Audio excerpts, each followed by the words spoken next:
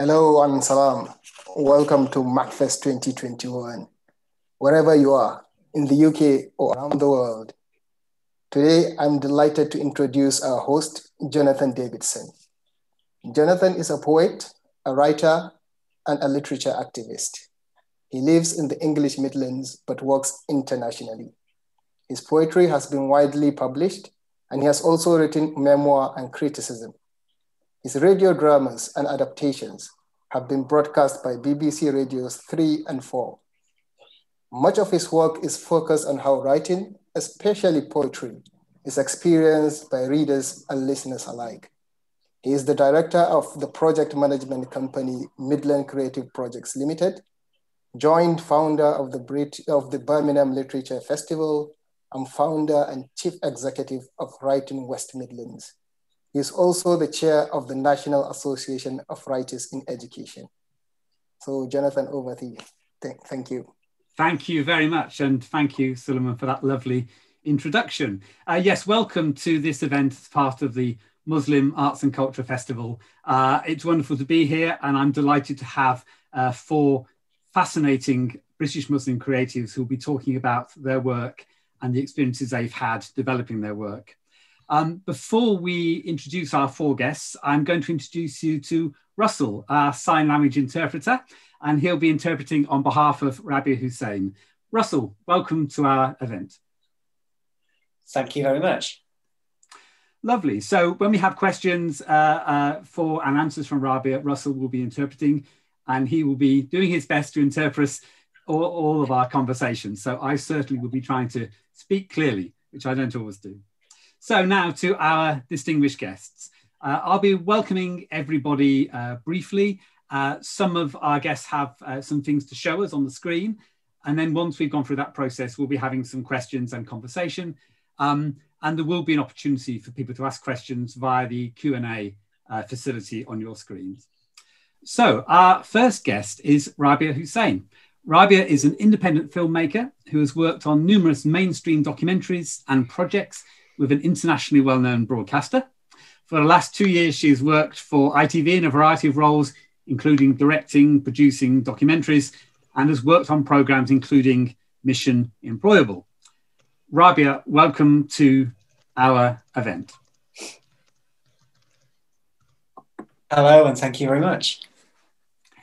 Now, I know later, Raabia, we're going to see a short clip of your work, but for the moment, I'll move on and welcome our second guest. Our second guest is Samir Malik. Samir is an artist, calligrapher, designer, and photographer. He has worked with international corporations, royalty, galleries, schools, and individuals worldwide. He is acknowledged as one of the pioneers of the current revival and reinvention of Islamic calligraphy in the West. His work has been exhibited internationally, and his art, designs, and photography have been featured in periodicals and books, along with frequent appearances on television. His art is part of the UK national curriculum and is held in private collections across the globe. Samir, welcome. Thank you very much. It's an honor and a pleasure to be here with this great team of creatives. Thank you very much. And as I mentioned, we will be seeing a brief snapshot of some of your work when you come on to talk about your practice in more detail. Now, yes, I'm going to be, I should also mention that Samir is running a workshop as part of the festival. So having been inspired by his work, as I'm sure you will be, if you'd like to take part in the workshop, please look at the festival website and you can find details about how to book. Now we come to our third guest, and I'm delighted to welcome Teakster. Teakster is an international award-winning artist. He offers a fresh, contemporary take on Islamic art for the 21st century. His work is featured in many publications and exhibitions across USA, the UAE, Europe, and the Far East over the last 10 years. He has global audiences, which have included members of Middle Eastern royalty and many other people besides. Teakster, it's a pleasure to have you with us. Thank you. It's an honor to be standing next to, well, virtually standing next to a bunch of honored and amazing, talented people across the board. But yeah, thank you. Lovely. And we will be seeing a little snapshot of your work as well a bit later, I understand. Yes, indeed. Good. Teakster is also running a workshop as part of the festival. So we look forward to you signing up for that by going to the festival website. We do have a fourth guest, but I don't believe she's yet on the call. One of the challenges of working on the internet is sometimes people get stuck in hyperspace. So we hope that she will appear on our screen shortly. And at that point, I will introduce Dr. Myriam. Myriam is with us. Yeah, I am here. Oh, you are there. Okay. And now the reason I can't see you is I have too many images on my screen. No worries. Screen 2. There you are. Yes. Hello. Hello. Thank you. Very nice to see you. Nice so I'm going to say a few things about you. So you are a journalist, a writer, a broadcaster, an academic working on issues relating to Islam, France and the Middle East. And your writing is featured widely in British press, including The Guardian and The New Statesman, and also on CNN Online and Middle Eastern Eye. And in 2019, you set up the website We Need to Talk About Whiteness to open up conversations in the UK about white racial identity and its impact. Myriam, you're very welcome. Thank you so much for having me. Lovely. So before I ask our guests to say a bit about their work one by one, to remind you again that you can drop your questions into the Q&A section on the website. If you scroll to the bottom of your screen, you should see the Q&A button. We'd sooner you put the questions in the Q&A section rather than in the chat section, because there are a limited number of screens that I can keep an eye on at the same time. But we will get your questions one way or the other. So towards the end of our session, I'll be reading out some of your questions and inviting our guests to answer them. First of all, I'm going to ask our first guest to say a bit more about her work. So we're going to go to Raabia Hussain. You've heard me say a little bit about what she has done, but now it's an opportunity for her to tell us a bit about her work, and also, I believe, to show us a very short screen roll.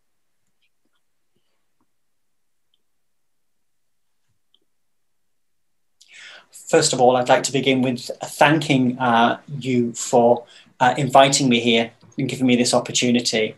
I have a lot of experiences, and I've come across a lot of challenges with being deaf, being a female Asian within the Muslim community. It's very rare to see somebody of my colour in this position in the mainstream world, let's say.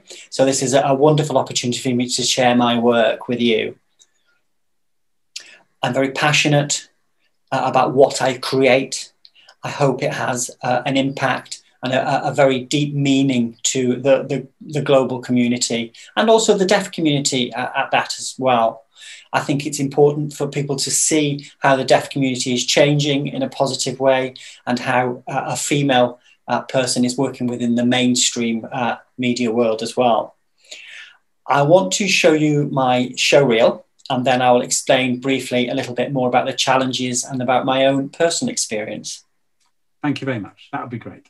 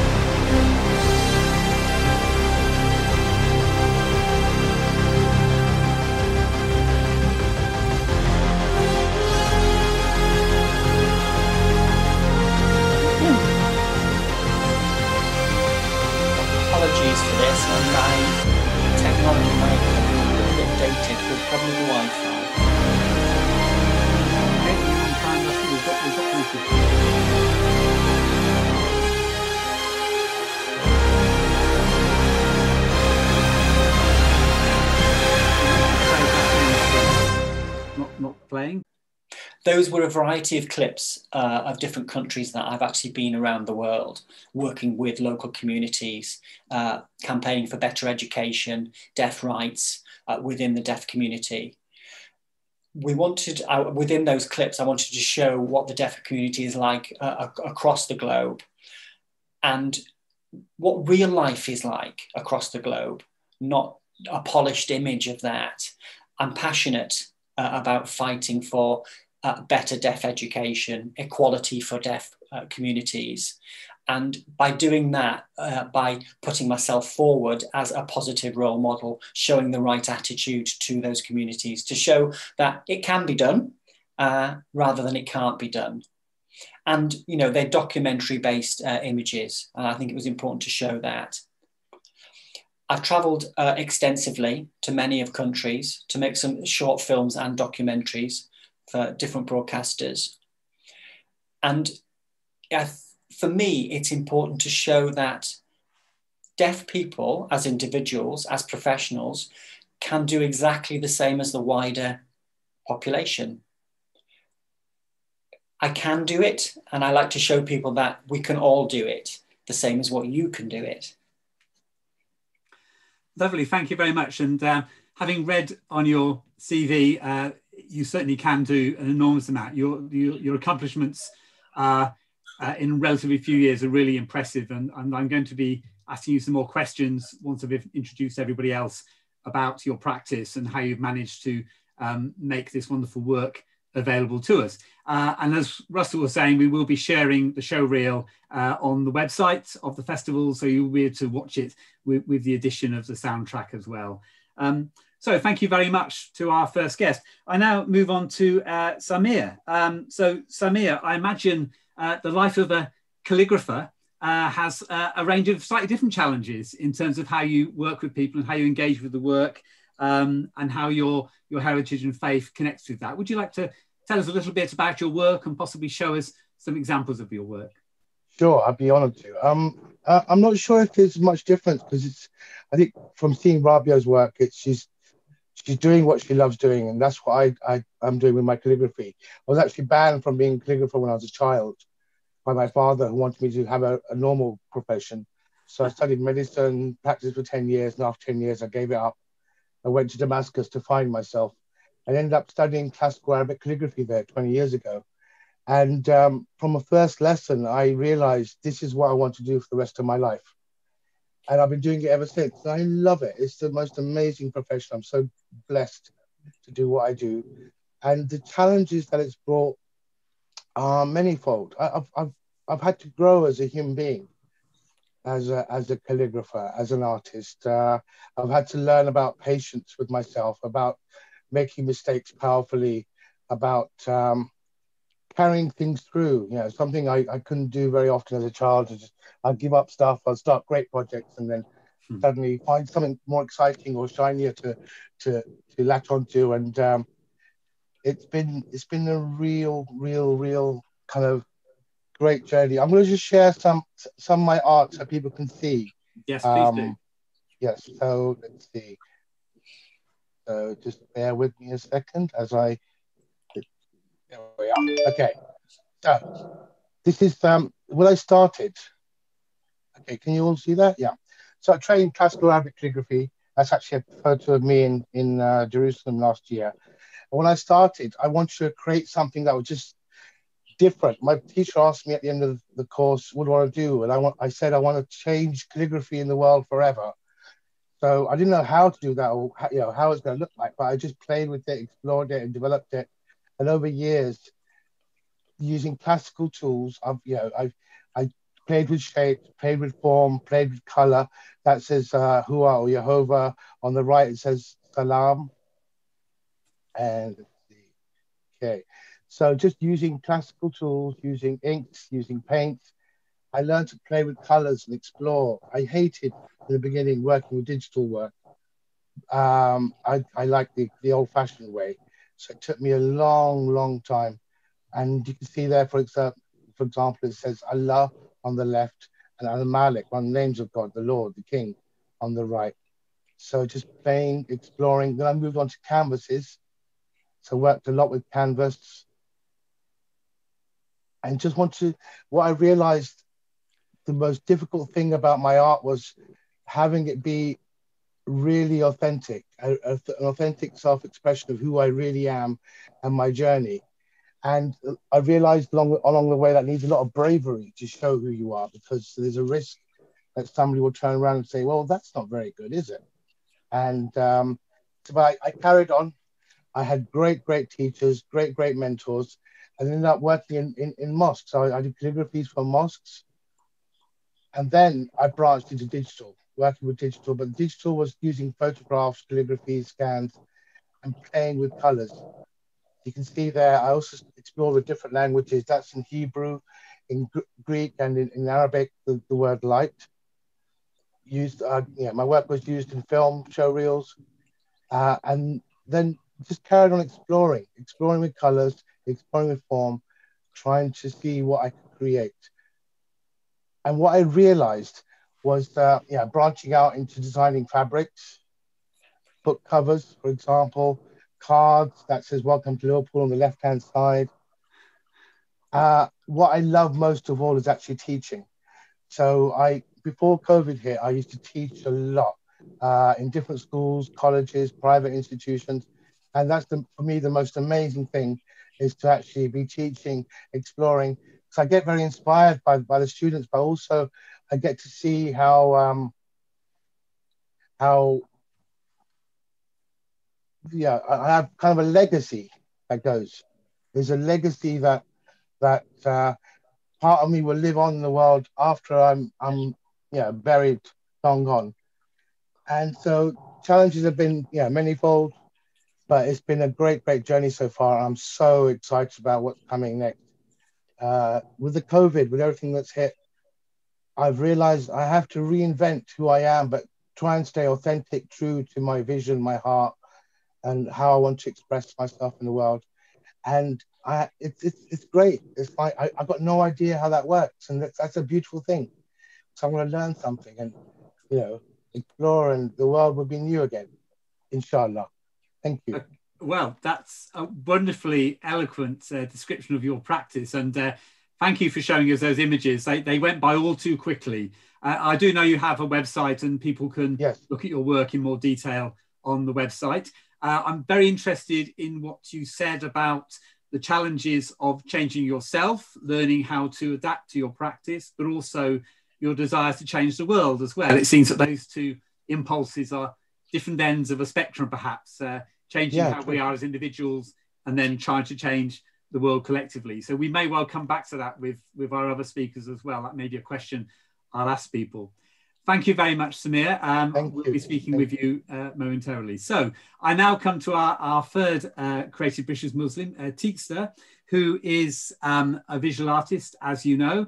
Teakster, I'm not sure if we are going to be able to share any of your images because of the challenges of the internet and the world shortage of broadband. But if you'd like to tell us a bit about your practice and how you've developed as an artist and what kind of things have caused you to develop in that way.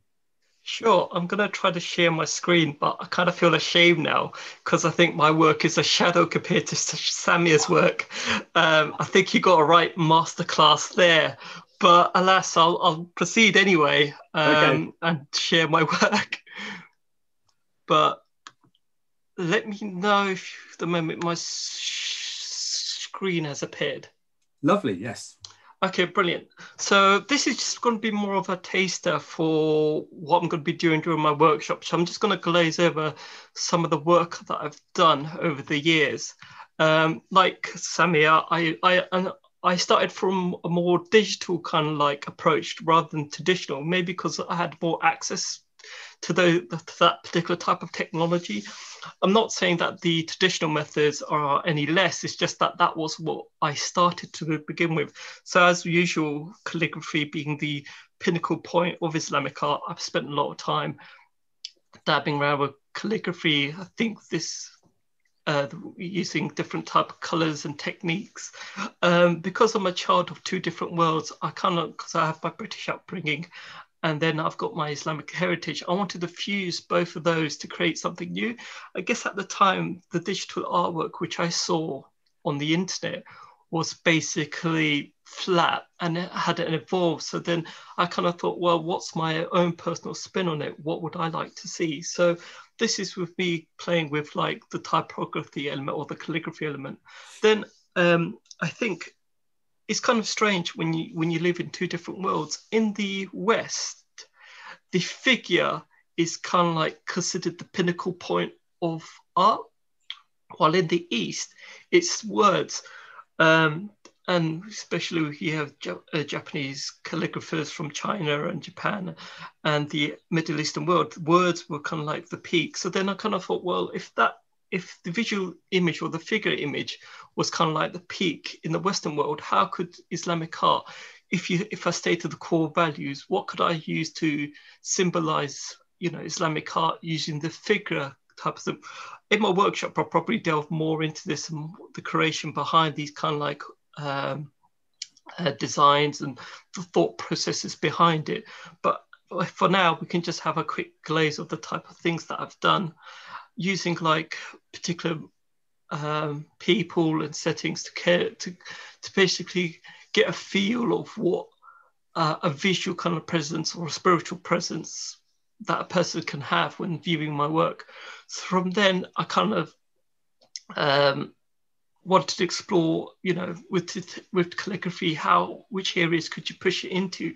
How could you, you know, using the latest technology, add new effects to it, and basically push the barrier. And I think that's one of the core things in my work, is pushing things with, you know, the latest technologies rather than being stale. But keeping its true Islamic art to its true core values of basically the spiritual and the kind of like the divine presence.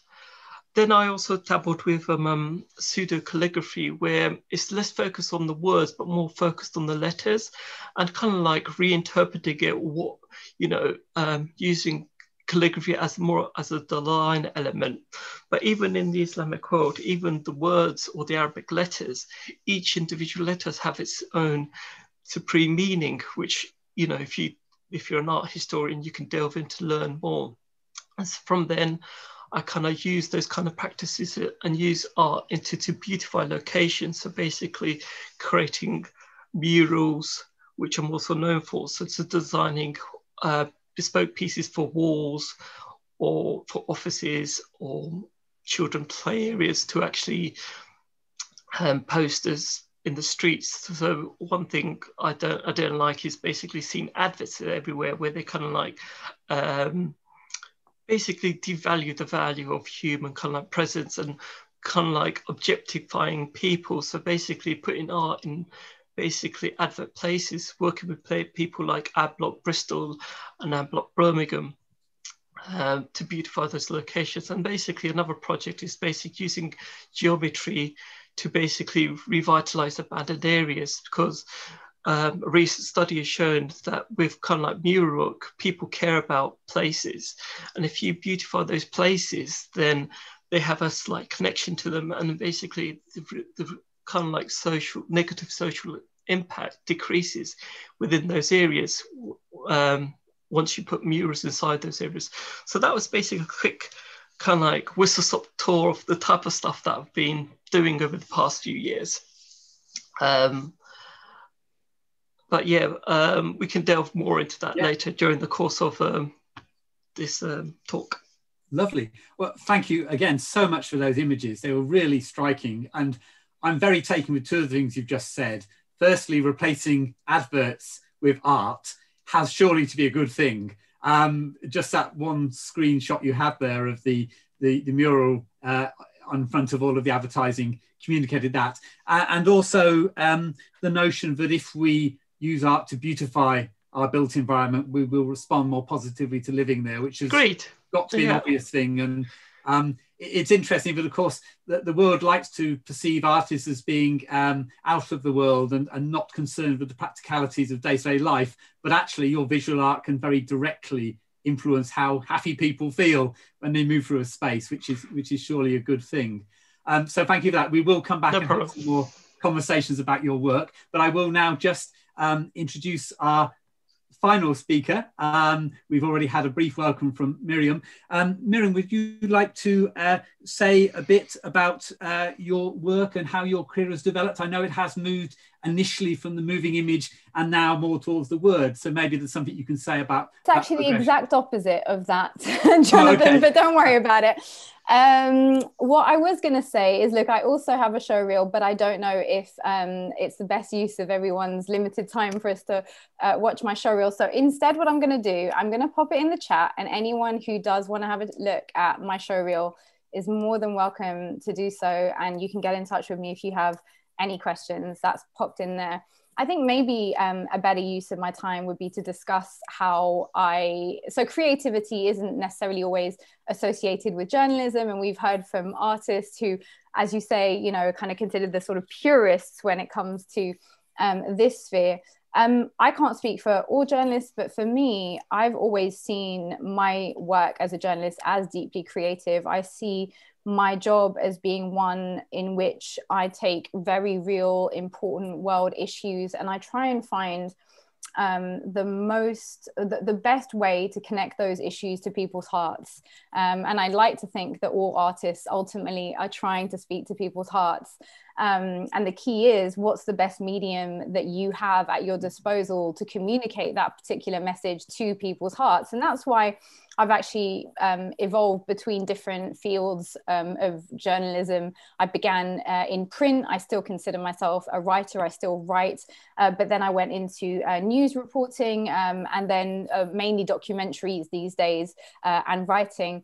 And the reason for that is pretty much down to the issue that I just mentioned, which was, with time, I came to the conclusion that words in and of themselves or alone, typically, firstly, we're in a culture where a lot of people don't read, right? We need to face the facts. It's, for me, very sad as somebody who loves books, but the reality is a lot of people don't read. Many more people are looking at screens. And so if you want to communicate to people en masse, you need to speak the language of the people. And the language of the people today is largely a visual one.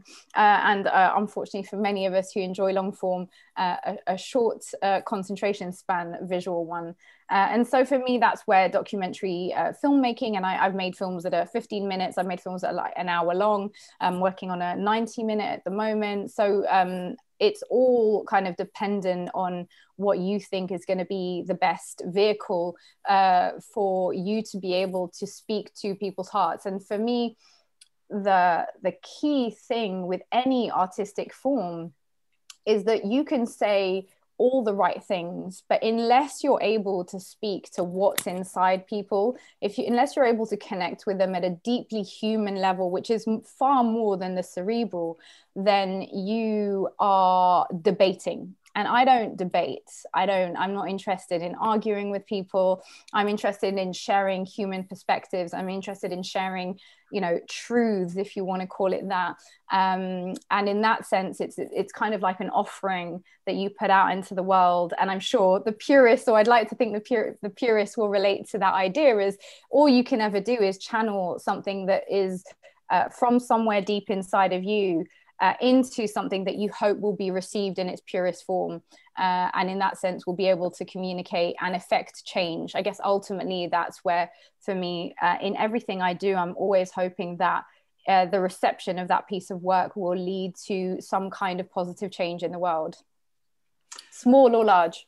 Yes. Yeah. Well, thank you very much there. And I apologies for getting the trajectory of your career exactly the wrong way around. No worries. Yeah, no worries. But very interesting here, you also talk about the importance of connecting to individuals and of facilitating some change beyond yourself, change in other people and in communities. And I think we'll probably come back to that. Now, I'm going to ask each of our panelists a particular question to allow them to extend a bit more what they want to say about their work. And then we will have chance for questions from the audience, from the chat room. I noticed we've got 42 comments already, so I'll be scrolling through that shortly to pick out some questions for everyone. But let me start by asking a question for Raabia. So your most recent films have focused on the experience of the deaf community. And you said in your introduction, but that was something clearly you felt was very important.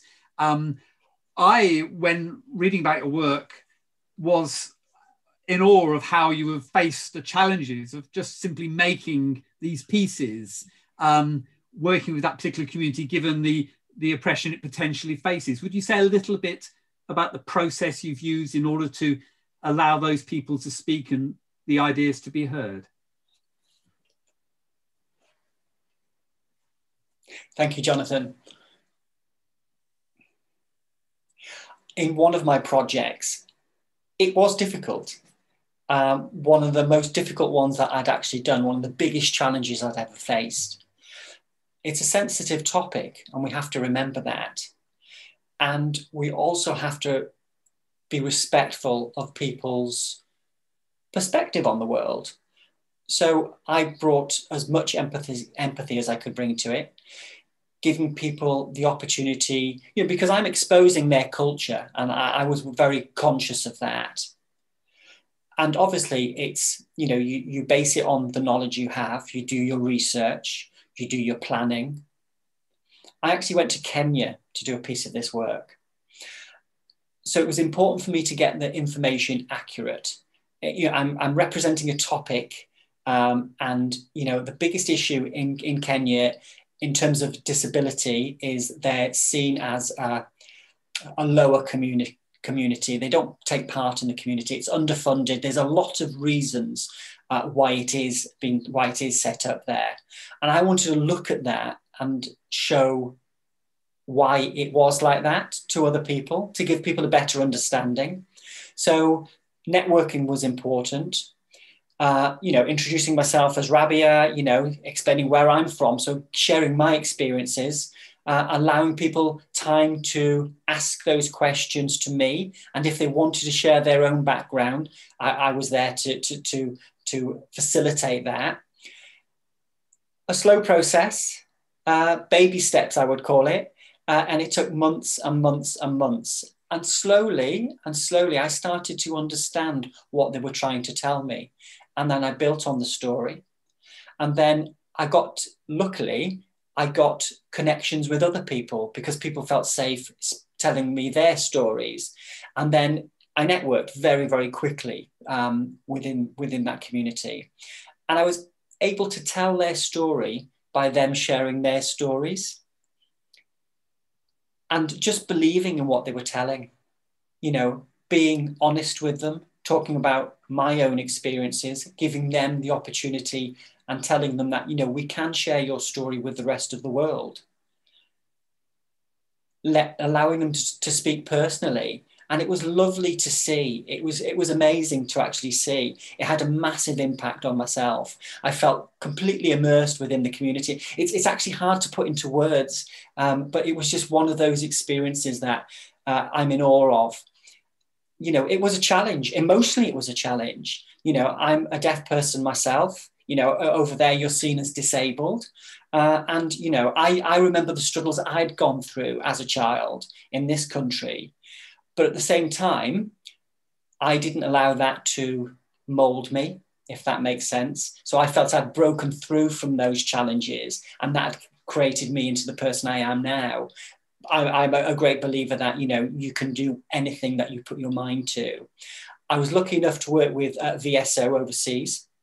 I went to London initially, started all my networking there, and they're using the film actually to broadcast across the globe, and I feel very, very proud of that piece of work that I've done. I think it's an opportunity to tell a story, people telling their own stories, and hopefully it's brought some funds into their community to enhance their lives, and it's been a wonderful experience for me.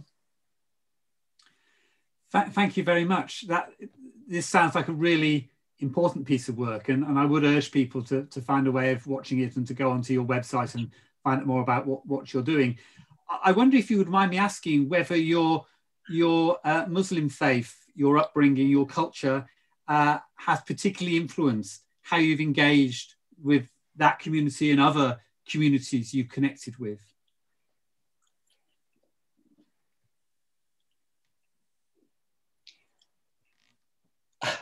Yes, that opens a lot of questions in relation to my faith. I think just with your faith and just with your dress, it puts people on, it can put people on the defensive. So I have to be mindful of how people are perceiving me. And I do get that, I really understand that, and I'm happy to approach people with an open mind, trying to open their minds up, as mine has been, let them ask the most relevant questions, answer those questions. A lot of people do ask, so you're a filmmaker, Raabia. How does that work for you as a female with your faith, you know, because it's not a commonplace that a Muslim female is in this industry.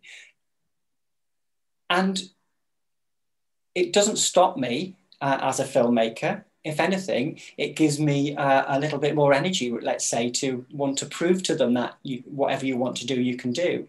You know, my faith in my film making, I suppose it does come through sometimes. You know, I want to portray the correct image. You know, I do work with boundaries as well. I am mindful of the boundaries of what I'm showing within my films. But yes, you know, I do have my faith, and you know, and if I wanted to make a film about my faith, I would make a film about my faith. Thank you for that. We may well come back to those questions about how your faith supports your work. I'm going to move on to Samir now to ask him to say a little bit more about his work. Obviously, by contrast, Samir, the art form that you have immersed yourself in has got this incredibly long heritage, I imagine that at some stage in your career, you will have felt this as a great weight on you, perhaps, because you were following on from so many other calligraphers and because there was such a clearly defined tradition, and therefore perhaps that breaking out of that tradition was a challenge. Am I right in that, or would you like to say something else about how that's been for you? I can understand why you think that way, but I know a little bit of background.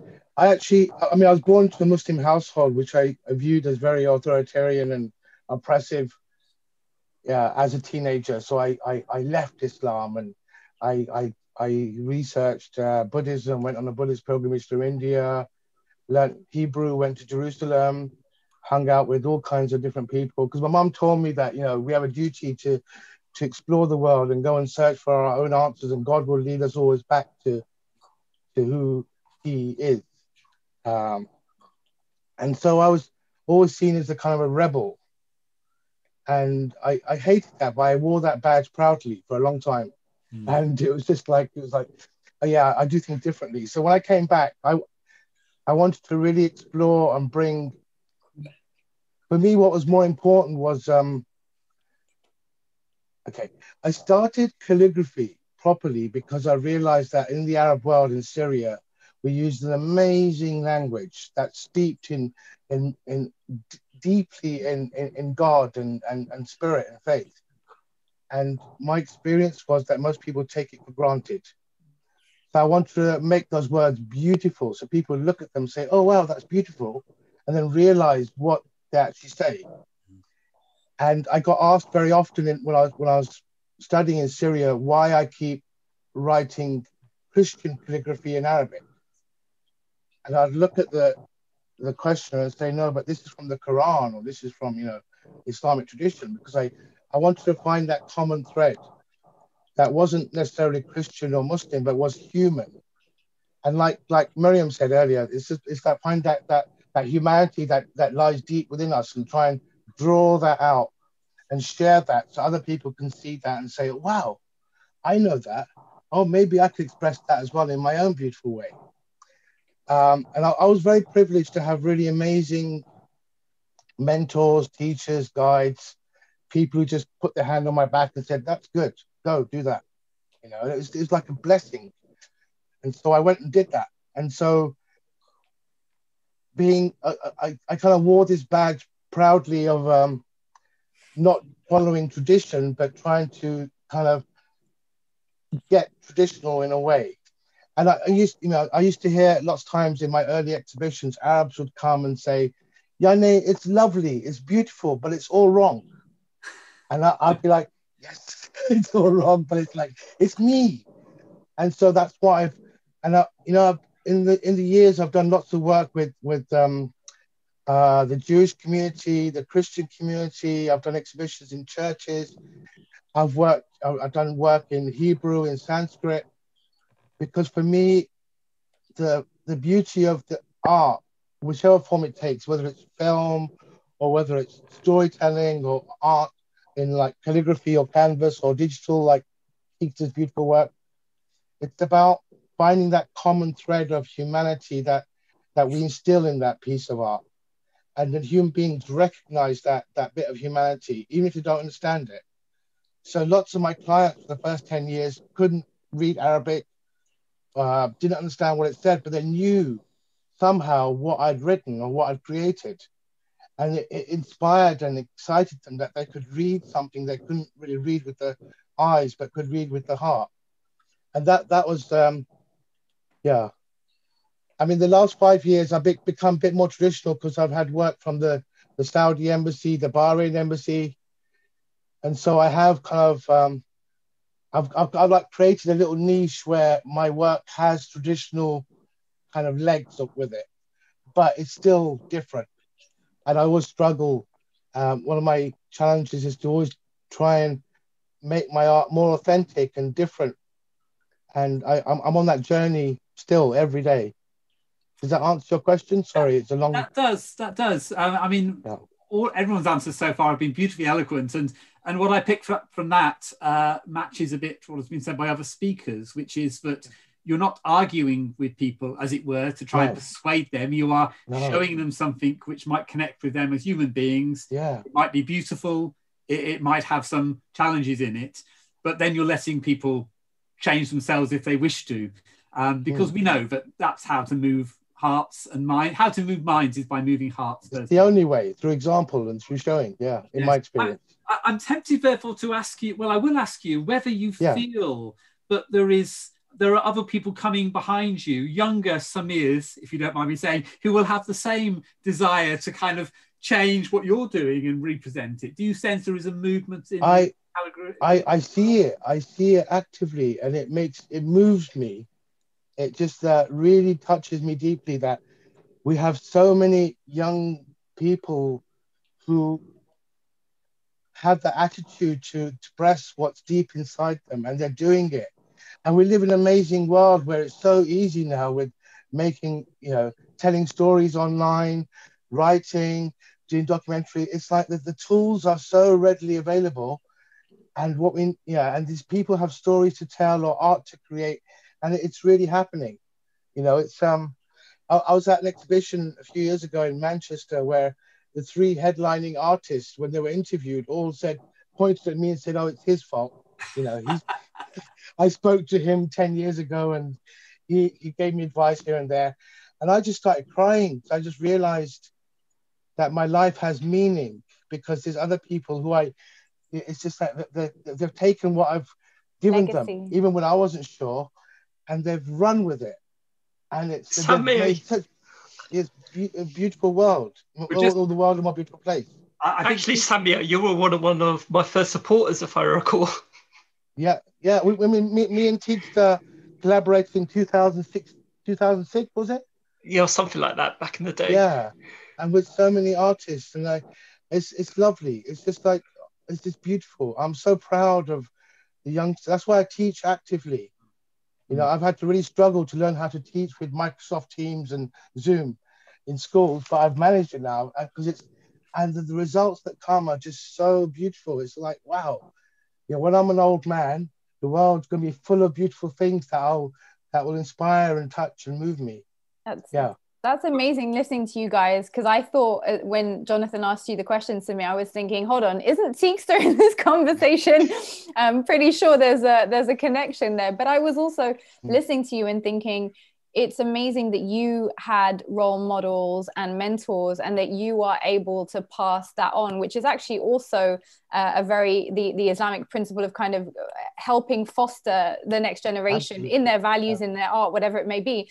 I would just like to ask, as a Muslim woman in the community, I feel like there is a lot of absence of mentorship for young women or women more generally, and I would love to see some of that mentorship extended to the sisters. I think increasingly I'm seeing Muslim men kind of really doing their thing in the public sphere, and I applaud it, and I love the way that they will help their brothers move up with them, but I don't see as much support for women, is the truth. And I have to say it because it's unfortunately a real issue. It means people don't have the confidence, that little push that Teakster maybe you were given when Samir was like, yes, you're on the right path. Like, everyone needs that. Everyone needs to feel like there's someone rooting for your journey.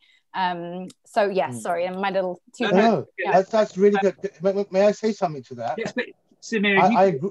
And then I'd like to ask Raabia for her views as a woman. Very quickly, I agree 100% with you, Myriam. But what I've seen is there is a massive, amazing crowd of young women creatives who are out there doing stuff, but it hasn't gelled yet, and it's about to, because they're there. They're about to. Yeah, no, they are. I mean, I see them in my communities on Facebook and Twitter and Instagram. I just think, wow, this is amazing. And they all know each other. So it's about to kind of explode on the scene. I pray, because we need that, because, you know, the young women have so much to give. Yeah. Actually, Samir, just to quickly add on the back of that. And then Raabia. Yeah. And then if you're probably right on the kind of larger scale, but if you actually watch closely at the grassroots level, you'll see this tidal wave of female creatives out in the world. Maybe they haven't exposed themselves, or maybe they haven't got the same amount of kind of attention, but they are there. It's just that you have to go find them. So that's always been the case. So women have always hustled the grassroots. We've had that down. We've done all the graft, all the cleaning, the cooking, the organizing. We've been there. Don't worry, we got the t-shirt and the rest of it. What hasn't happened has been the hand up to lift us from those positions to the positions of authority or leadership or seniorship. That still isn't happening, unfortunately, in my opinion. Okay, I will be moving on to Teakster in a moment, but I think we should hear if Raabia has a view about whether she has had role models, whether she's had assistants to get to the position she's got to. Raabia, can I ask you that question?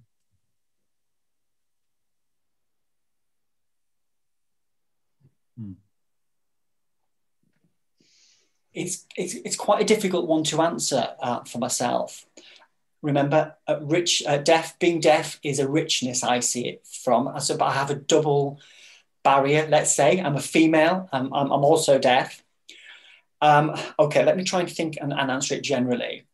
I think the first thing the hearing community would see me as, when I use the word deaf, they question what that is. A lot of people do not still know what that means. It's on a long list. So I say to people, okay, it's not a negative. Let's see it as a positive. The only issue we have within society, we know there's lots of barriers, but being a deaf female, that adds to the barriers. And what I try to do is support people, and by producing things and making things to show that there's a richness coming from the female deaf community and the female community, that I suppose we have to prove ourselves, don't we? If anything, it gives us more strength, I think. You know, we show people we can do it. We are actually quite empowered to be able to do that as well. I think we could show it from that side. Okay, thank you for that question. I sense that we're going to come back to this point about to what extent you have to be a role model for other people, and to what extent it'd be nice to have the doors opened more easily, as so often happens for men in this world. But before we move into that conversation, Teakster, just to have another conversation with you, particularly about how your work has developed this combination of having traditional inspiration, but also being very much a contemporary visual artist. When I looked at the images you showed us, when I looked at your CV, I realised yours is the kind of work I could have seen in the Icon Gallery in Birmingham or any number of contemporary art galleries. I might not have expected to find it there, but I hopefully could find it there. How have you found navigating between being an artist with a traditional background, perhaps, to an artist who's working in such a contemporary way with their digital work and so on? Very broad question, I'm afraid. Yeah, no, I think this is a quite important subject matter, because a lot of the time I think as Muslims, we always tend to look at the past and think that's the golden age. I mean, when it comes to artwork, I believe some things can't don't have to be broken to be improved. And I think a lot of people think, oh, that was the golden period, just leave it at that. But I think personally, I know what I do is different, but if you're a strict traditionalist, you can't create anything which is considered revolutionary.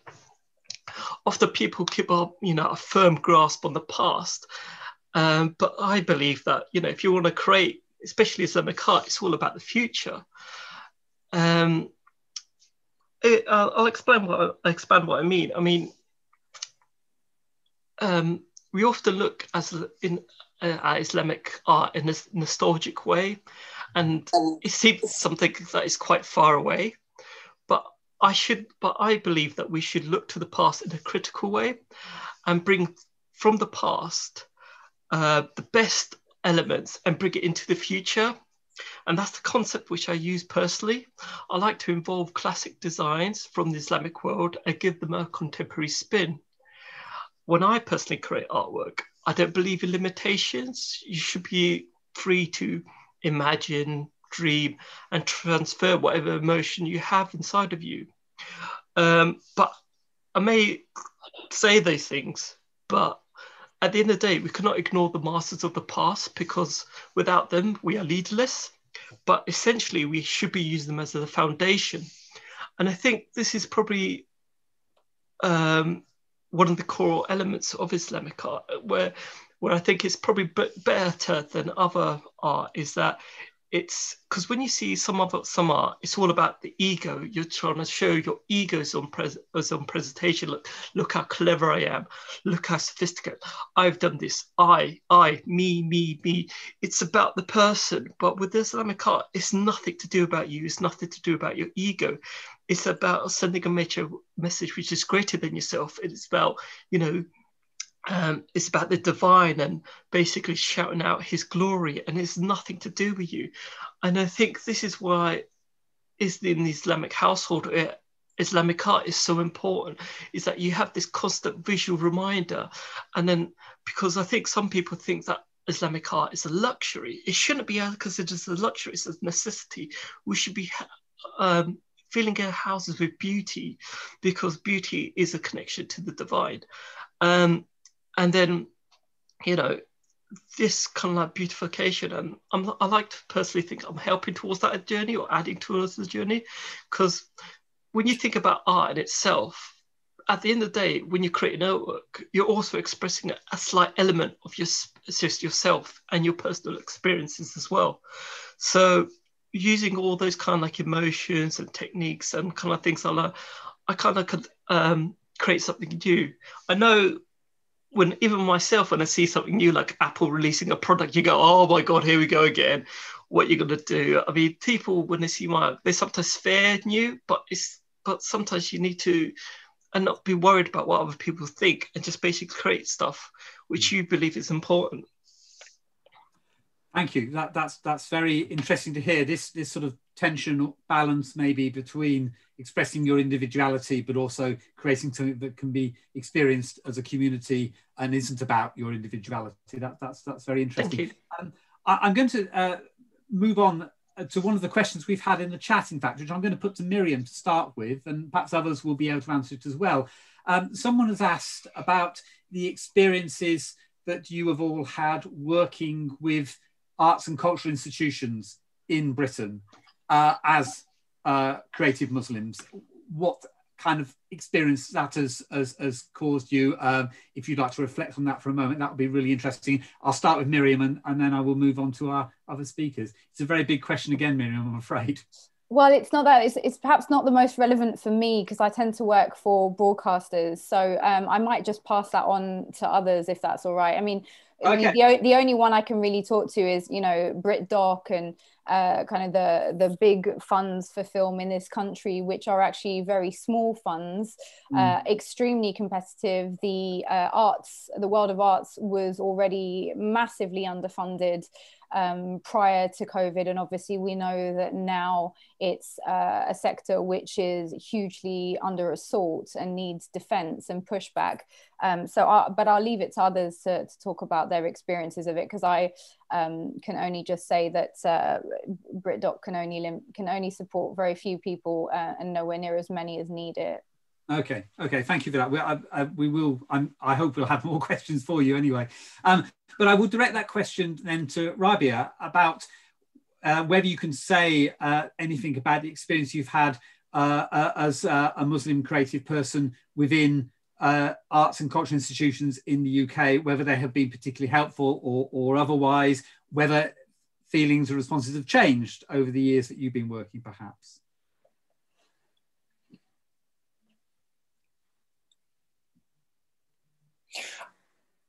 I think if we look back in history and what I'm seeing now, is there much funding for Muslim art? I don't know. I'll pose that as a question to other people as well. I think the problem we have is there's probably too many people applying for too few funds. That's the issue. There isn't enough funding available. I think it's got better. I think it's become more popular. I think it's become more generic, let's say. I think, the art world is more inclusive for different religions, different disabilities. And like it's already been said, problems with the current pandemic, funding issues, funding cuts, and I think November of last year, I think people were doing a lot of campaigning, and I think it was a hashtag, I'm trying to think what it was now, and saying that, we need to be supporting art creatives to save this industry across the UK because funding is not being made available. So we were a little bit, I would say, neglected by the funders who were making decisions to fund other areas over the arts world. So that's my take on it. Okay, thank you. Samir, you've worked with very many different institutions in the UK and obviously across the world. Do you have any observations about how different institutions that have access to funding and influence and so on, how they responded to you differently depending on where they were? I think I would agree a lot with Raabia, what Raabia said. It's, me personally, I stopped asking institutions for funding long time ago because it seemed like an uphill struggle and seemed very often not to get anywhere. So I decided just to do my work, just keep my head down and keep creating. And I think that's one thing that's got me work is when people look at artists and they say, okay, there was like 5 different artists 20 years ago, but only one's still there. Let's call him because I'm still around. I get the work. Yeah. And it's just stubbornness and tenacity and just keeping at it. I've been through lots of ups and downs.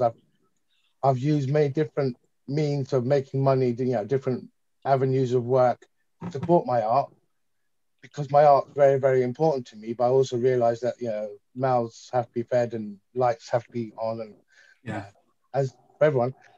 And I just made a choice not to rely on institutions, but just do the work. I think I got that from my father. My father, instilled that in me, that a real man, as he called it, just goes to work in the morning, comes back exhausted in the evening. And it goes to work, just does the work, just do the work. And that's what I've done. Mm.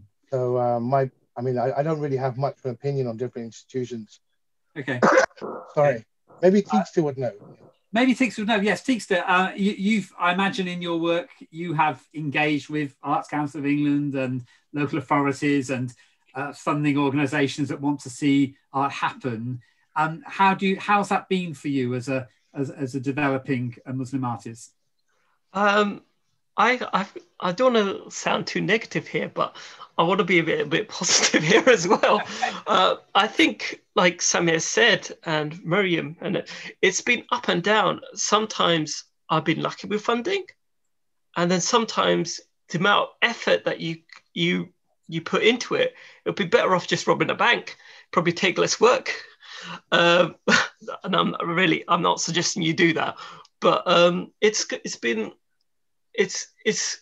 it's kind of, I've realized if you're the flavor of the month, doors open a lot more easier.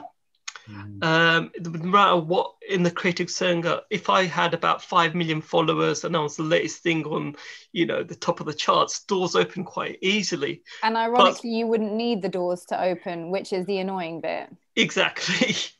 But on the flip side of that, it's about perseverance. And I think that's one of the most key things is that no matter what criticism you get or negativity is perseverance, but it's also one of the crucial is time management as well. Is what you're trying to achieve worth the time that you're going to invest in it? So it's about payback as well. If you're just scrummaging around for a few £1,000s or a few £100, is it worth your time? Rather than going to, because some of my projects I haven't went to like a crowdsourcing platform. And I crowdsource some projects to get them off the ground, or sometimes personal investment and stuff.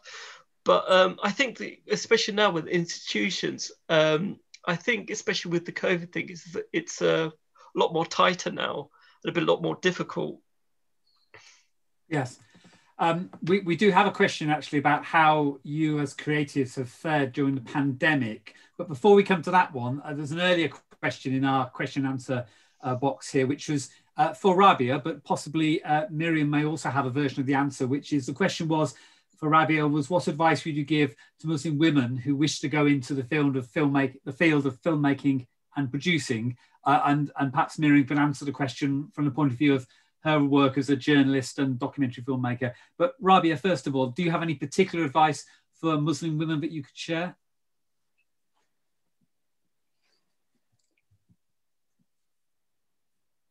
My advice to Muslim females would be yourself. Always be yourself. Any criticism that comes your way, build on it. You have to have the confidence and the vision to create what you want to create and have a very clear aim and objective.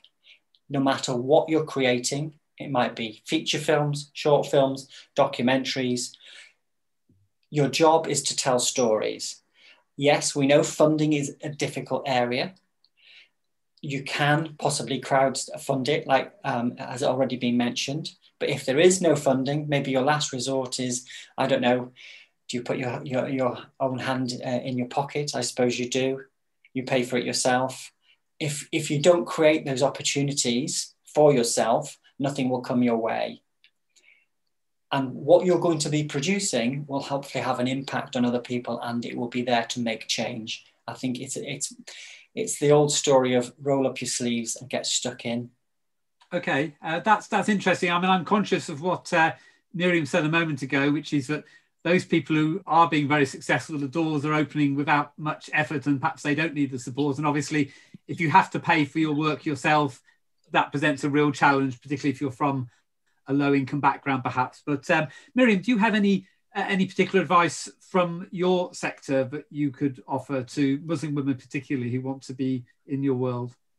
I mean, Raabia and I have overlapping, obviously, sectors, and I completely agree with kind of knowing yourself and knowing exactly what stories you want to tell, because the industry will pick you up, juice you, and throw you out once they're done. So you need to make sure that as you enter it, you're absolutely clear why you're in the room and what it is that you want to bring to that conversation.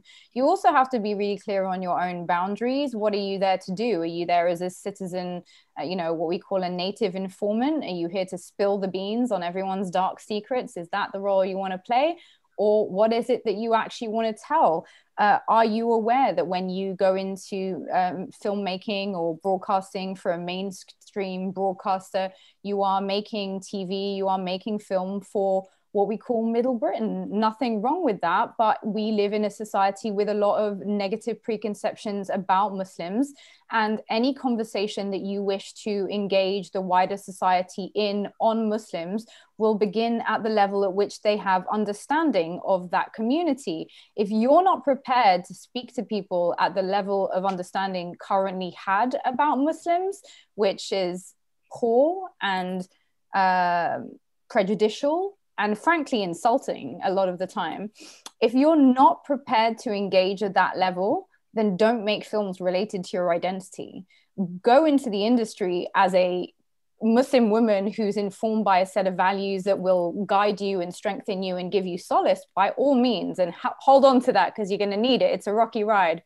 But if we're talking about going into it because you want to tell stories about your identity or the identities of those around you, you should be afraid. You should be very afraid about what you're stepping into, why you're stepping into it, and ultimately what you're being used in the service of. Because ultimately, as a rookie in any industry, when opportunities come your way, many people will have to say yes because of funding or the absence of it. And you will have to make very difficult decisions that often involve the choice between maybe selling your house or selling out your community, which, you know, this is going to sound harsh, but it's TV in particular is based on catching people's attention with very limited attention spans. And so it's less about kind of ABC, this is how it is, this is what it was, as much as it is about kind of being extremely sensational. And I think you have to be really aware of where you stand in that conversation before entering the arena. Yes, and with your work, and Myriam, from what I know of it, you have had to navigate that very difficult world in order to give yourself agency when it comes to how you present yourself and your community and your faith. I'm sensing, because you've been working for a while now and you've been successful, that to some extent you have got some agency now. Do you feel that you've made much progress, or is it still that relentless uphill battle against ignorance and prejudice? So it's a very difficult question to answer because, alhamdulillah, I'm doing okay, but I think I should be a lot more successful than I am. Okay. And that's the truth. And I think probably everyone sitting on this panel probably thinks the same. And I say that because I think that we all are doing what we do. We're all engaged in our art form because we think we have something of value to contribute to the wider conversation. We wouldn't be doing this if we didn't. That's obviously a big factor in why we do what we do. And when you don't feel that that necessarily gets heard on its own terms, or when you, I mean, the only equivalent I can give would be, imagine Samir putting forward one of his finished, beautiful pieces of work and somebody saying, we love it, but you know what would work really well? Why don't we just daub some graffiti all over it? That would be sensational. That would speak to Jane so much more. And you've got to figure out whether, you know, you want to sell that work to Jane, or whether you want to sell the work as it was to 3 people, or, you know, inshallah for Samir, it's a whole lot more than that. But it's a very, do I feel, yeah, I'm being very honest. You're going to have to forgive me. I only know that language, but it's a ridiculously harsh industry that involves vying for ratings for people who are increasingly desensitized to subtlety. And unless you were prepared to engage in that battlefield and acquire some scars along the way, and by scars, I mean making mistakes. And by the way, we're a community which is very unforgiving of mistakes, because a lot of our mistakes are taken to be symbolic of some kind of a sort of existential stance, rather than, you know, navigating very poorly a very tough environment without any allies or mentors there to guide you along the way. And that's why I emphasize the conversation around mentors, because unfortunately it isn't that we don't have Muslims in important positions in this country now. And I mean by that in commissioners, senior producers, in production companies heading up development. I just mean that the allyship that we've seen from the African-American community, for example, the way that it's a community that has banded together to really bring up the best of its talent, nurture that talent, and in fact today stands at the pinnacle, in my view, of what is American culture. We have every opportunity to be part of a similar an inspired movement of that genre, except we have very few people with the balls to stand up and actually do the work to get it done. And you know, until we do, we will forever be chasing. Okay, that's really interesting what you said there, of course, and well, depressing, I suppose, in a way. Sorry, it's a bit bleak. No. You still, the struggle is a struggle. Life is struggle. Yeah. Like, we're Muslims. We were put on this earth knowing that life isn't going to be easy. And the truth is, guys, if this is the worst struggle you go through in your life, alhamdulillah, like, you have come out doing okay. That is the truth. Yeah. But we still have to fight the good fight. We have to remember why we're in the arena. We have to push back against elements which seek to commodify our identity in a way that actually is demoralizing and detrimental to, I think, not just our community, but society as a whole. Well, that's the point I'm going to raise with Teakster now then. Anybody involved in visual art, of course, is in danger of being caught up in that visual art world, which is constantly about commodifying and capitalizing finite pieces of physicality. When you, Teakster, and indeed Samir, and in fact all of you have talked about the fact that you are working as artists because of your relationship with the divine, which is not about your relationship with a bank account, it's about relationship with spiritual matters. Teakster, have you had moments when you felt you had to back away from a project because although there was money there was an offer there, you felt that to go forward you would be compromising your faith or your person as an artist? This has happened on a couple of accounts where there was easily a good payout, but it was against something which I didn't believe in. And to say turning it down didn't kill me would be a lie, because it was like a ridiculous amount of money. But then at the end of the day, you have to think about, like Myriam said, what are your morals? What are your guidelines? For example, actually, I won't name the companies, but it was companies that operated in the element of vice, so we say, and they kind of loved my designs and they wanted me to promote some of their items. But deep down, part of me is like, wow, that's a free holiday to Dubai, done and dusted. By the way, I'm not a big fan of Dubai, but then I had to check back, because at the moment I have a strong following with me as well who believe in the things which I design. Now, for me to sell out, not only would I be selling out my own conscience, I'll be selling out the people who support my work and who follow me. And then the end is selling your soul. I mean, you can sell your soul at any price, but to buy it back is an even bigger price.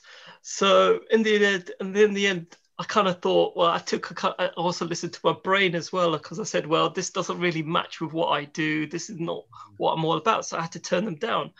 But it's at the end of the day, you have to keep your morals in line. Otherwise, if you lose yourself, then, you don't know where you are. Yeah. That's interesting. I mean, we're getting a sort of a story here, a picture here of you as artists, all of you, pushing against the inherent nature of art in a contemporary Western society, perhaps, which is to commodify art and culture and to sell it back to us in a particular way which will generate the maximum revenue for those who happen to own the capital that is financing it. You can tell I'm the son of a communist, can't you? These stories die hard. I also had a very austere father, Samir. He would have had the same ethos as you had, your father had, about working hard.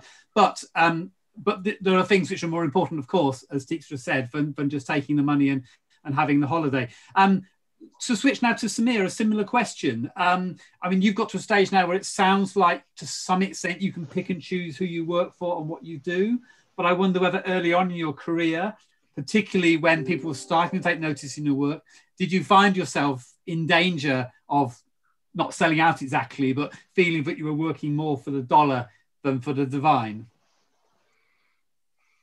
My experience is very similar to what the others have said. And, one thing I've realized in my career as an artist is at the top level, I'm striving towards excellence. Excellence in handling a brush and ink, or excellence in the way I create something, but also excellence in my conduct. And it's very important. I mean, Myriam brought up the point a few times about we need mentors. And there's lots of kids who communicate with me, and I have to be so careful that I stay true to my own values. I mean, I have a thing. an artist about 15 years ago told me that one of the steps to becoming rich as an artist is doing a gratefulness journal. Every night before I sleep, I write 5 things I'm grateful for, and 5 things that I should forgive or ask forgiveness of the next day.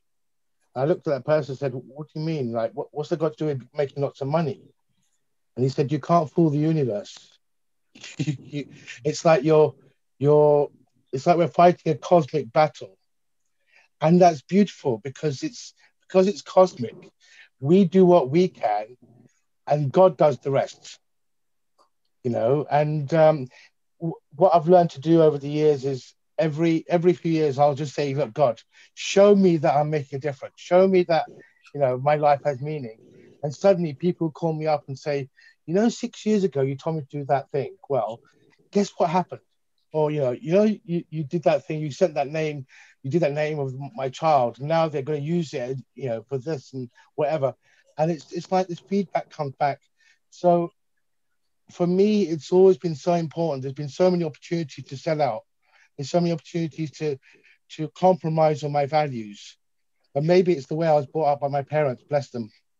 But for me, that's actually, it causes a pain when I think about it. When I think about, should I sell out? Because I'm not doing this for me. I'm doing it because it's my gift to the world, because we all come with gifts for the world. Like Raabia's gift is these images we saw. It's just like, I can't wait to explore that further. I just like, wow. And like Myriam, I want to check out her showreel, and Teakster, I know and love his work.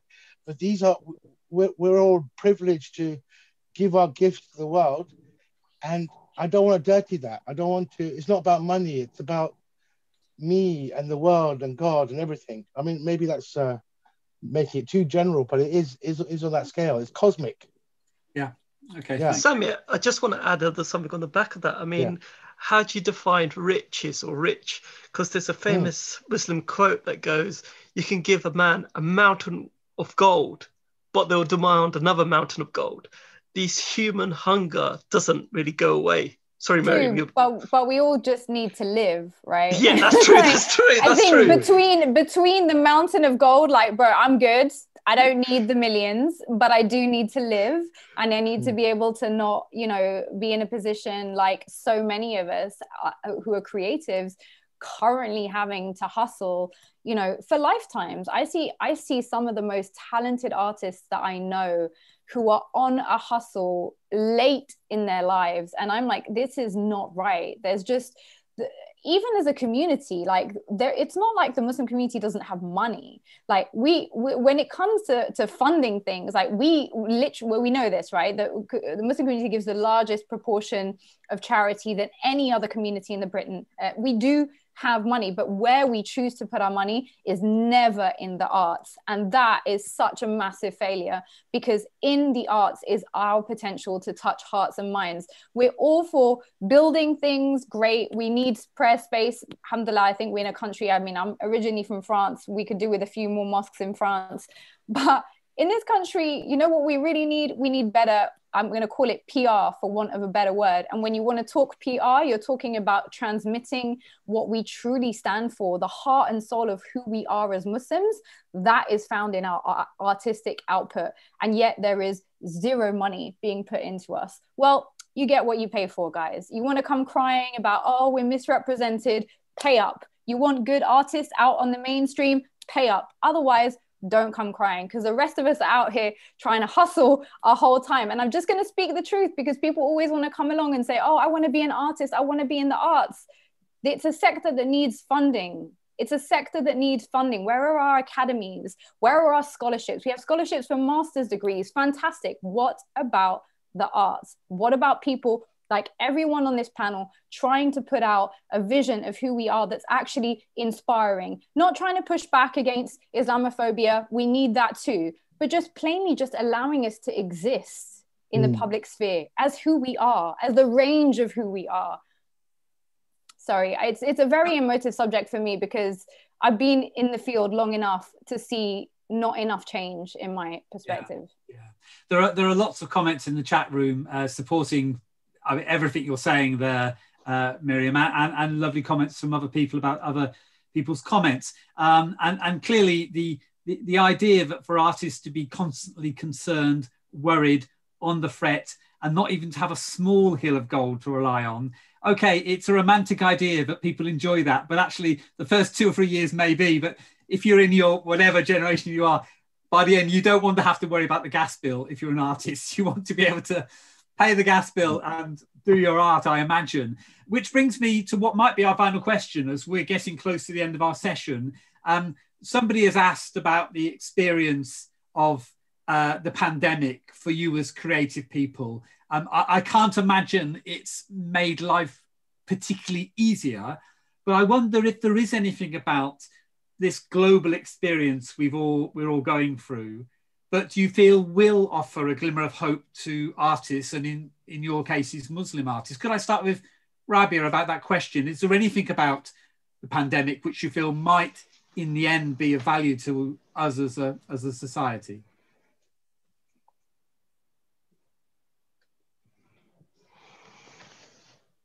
Well, I think, sorry, Miriam, what you said to me has hit home, really. I'm feeling quite emotional about what you just said. And I think, you know, we have the opportunity to make change. We have to remember that. Let's influence the mainstream. Let's use social media, your Facebook accounts, your Instagram, your Twitters. Let's use them because more people are using them during this pandemic. Let's show the positive. Let's show how change can happen. Lead by example. You know, let's not talk in the negative. Let's not be critical. Let's get the positivities out there, and hopefully that will influence change. You know, we need to take control of this situation and say, right, okay, this is fact. This is how it is, but with a positive slant on it.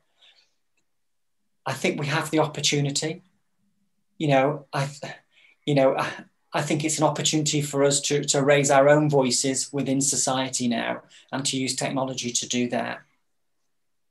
Okay, thank you. So the fact that we can all communicate so easily with each other across the whole world is something which we might take as a positive from this very negative experience. Thank you. Samir, the same question for you as an artist working both digitally and also in real space.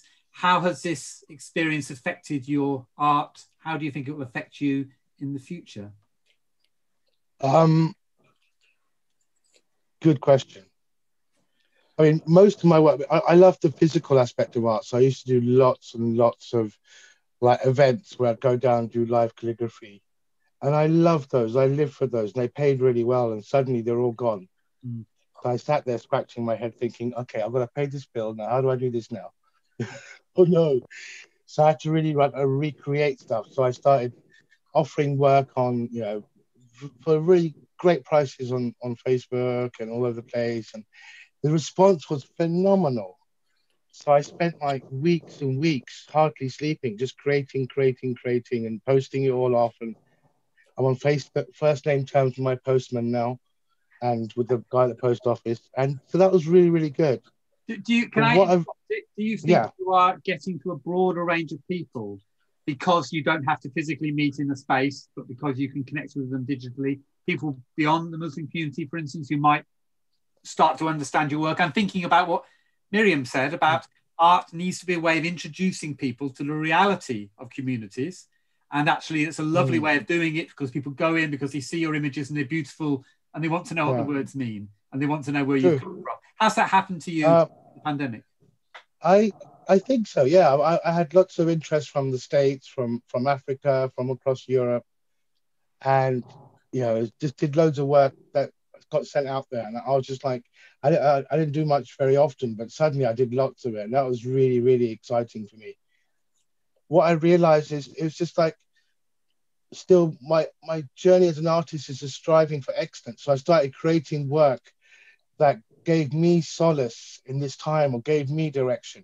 Like the first piece I did was I realized when this horrible virus is let loose and the whole world's gone crazy. And my mum used to say, La hawla la quwwata illa billah. Like, there's no power in the whole universe greater than God. It doesn't matter what's happening, God. So we hold on to the rope of God, we say in Islam. So I did that as a beautiful calligraphy. And I started exploring that. And it was really, for me, it was really beautiful to go back to basics in a way on my journey. All the superfluous stuff just fell away, and I had to focus on what's really, really important to me as a human being. What do I need? And we're all suffering. I mean, I bumped into a friend of mine in the supermarket the other day, and I just started crying because I couldn't hug them. Yeah. You know, and I realized how much I miss sitting in a cafe with a friend, watching the world go by and doing nothing in particular, but that was such an important, lovely, beautiful part of my life, and now it's not there. Yeah. And so I could like look at, okay, I'm sad, I'm traumatized, I need solace, I need kind of comfort. How can I express that through my art that others will see that and also get solace and comfort? And you know, and so that's a beautiful thing, because we're all sharing this right now. Yeah, this experience globally. Yeah. Thank you. I will stop you there. We've only got 3 minutes left. Oh, so I'm going to give 1 minute to Teakster and 1 minute to Myriam to reflect, if they want to, about anything positive about the experience we're going through. Teakster, is there anything positive about the pandemic for you? I think I've enjoyed my personal space more than anything else. But on the back of that, I mean, one of the questions which, like you mentioned earlier, is like how people can support people in the artist world. If one of the most important things, if you have an artist or a creative or someone in the creative industry as a follower, one of the best things you could do to support them is probably buy their work. Yeah. And actually support them in that. And that's probably one of the crucial things, because they know that someone believes in them, and they could carry on with the way, you know, with work that they are doing. I mean, if you can't do that, I mean, if you can offer more than that, if you can offer sponsorships and stuff like that to actually help, there's a lot of masters in the past, like Mozart and Beethoven, that they're actually, you know, sponsored to carry on to do their work. So if you have someone that you believe in, you could offer sponsorship. And the littlest and the minimalistic thing you could do is share their work with different crowds and stuff. If you actually believe they share, it costs nothing just to raise their profile. Because some, like Myriam said, there's some amazing female artists there which haven't got the exposure. Just share their work with your circles, to give them that exposure, and hopefully it will hit the right person and help them along their career. Lovely. So that's my positive note that I want to finish off of. I'll leave the. That's a really nice way to finish, Teakster, but we'll have a few words to Myriam. So what you're saying is everybody can make a small difference, even if it's only by sharing the existence of some of our artists. But If they can manage to buy some work or to support a project, then that's better. Myriam, obviously your industry is massive and expensive, and sadly I can't afford to commission a piece of documentary reporting. Anyone got 100K hanging around that you want to send my way? No, not yet. Okay. Have you seen anything positive though from this experience we're all going through?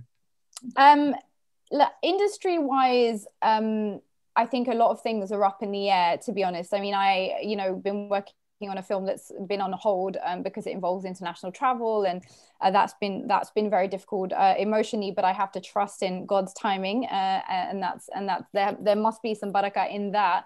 But maybe what I can speak to is more to the impact of the pandemic on us as creatives, which to me is twofold. One is the return to what I would call our core values, right? As our lives recoil on themselves, we are forced to pay attention to the things that really matter, to things as basic as food, as family, neighbors. These are all actually very Islamic principles, but actually when I say Islamic, I usually also mean universal.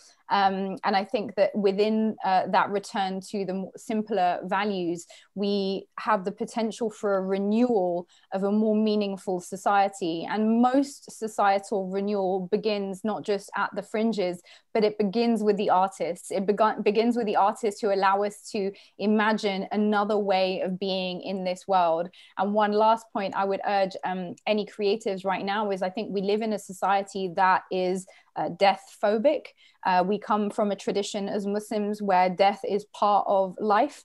I once met a nurse in palliative care who said Muslims really know how to die. And I know that might sound really strange to a lot of people, but we have so much in our tradition that teaches us how to deal with the processes we are going through. We are a nation in mourning. We are a nation in mourning, and yet we don't talk about it at all because death is taboo. But it isn't taboo for us, and we have ways to communicate about death that allow people to retain hope in life. And I hope and I pray that our community will take some leadership and will have the means to take some leadership to actually communicate another way of thinking through and digesting what we're going through, inshallah. Well, thank you very much for that wonderful sentiment. You're absolutely right. I mean, certainly in Britain, we are not good at talking about what is going to happen to all of us. And of course, and at this moment in time, we should be looking at it more closely, and we should be using potentially art as a mechanism for mediating our relationship with what comes after we've died. On that rather somber note, I would like to slightly pick up the tempo a bit to say we are so grateful for the time we've had with our speakers. Thank you to all of them. Thank you for you for watching and for your questions. I'm sorry we didn't get to answer all of your questions. I hope you'll be able to watch the video of this event on possibly a YouTube channel or a Facebook page somewhere linked to the Muslim Arts and Culture Festival. If you go onto the website, there'll be some information about where you can see things. I'm going to very quickly remind you there are lots of events going on across the next 3 or 4 months. Look at the website, book for other things, participate and be part of it. And it's now my great pleasure just to very quickly thank all our participants. Thank you to Russell for being so eloquent, given how much we've said and how quickly we've said it. Thank you to Raabia, to Samir, to Teakster and to Myriam for your time. And thank you, audiences, for your kind attention. And on that note, I'll say good afternoon to everyone. Goodbye. Bye. Thank you so much, everyone. Good to see you all. Take care.